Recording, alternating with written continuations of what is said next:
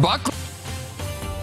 The road has become a traffic headache for a lot of you in Arapahoe County, and 7 News reporter Mark Boyle is live there now. Mark, how's the rush hour traffic looking in that area right now?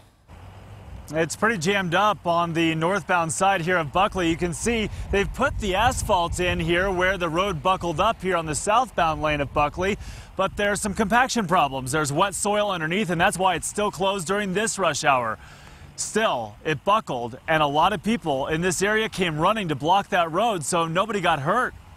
I was kind of directing traffic, telling them to go that way or this way. Retiree Ray Gavi sprung into action to direct traffic after realizing this stretch of Buckley Road between Orchard and Maplewood didn't look quite right.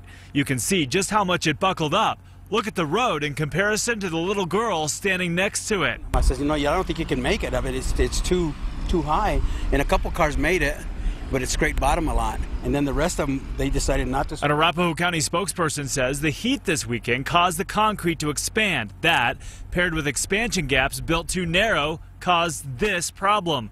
Crews closed southbound portion of Buckley Road where they're putting in asphalt as a temporary fix.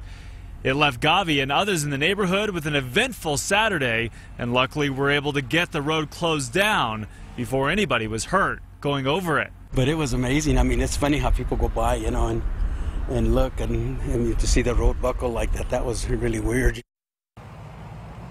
A lot of people in the area still coming out to see what the road looks like now. The asphalt that you see here, just a temporary fix. That is until the county can bid out a contractor to put the concrete back in. Now, if you drive this stretch of Buckley for your commute every day, you'll want to think of another way around at least through tomorrow. Live in Arapahoe County, Mark Boyle, 7 News.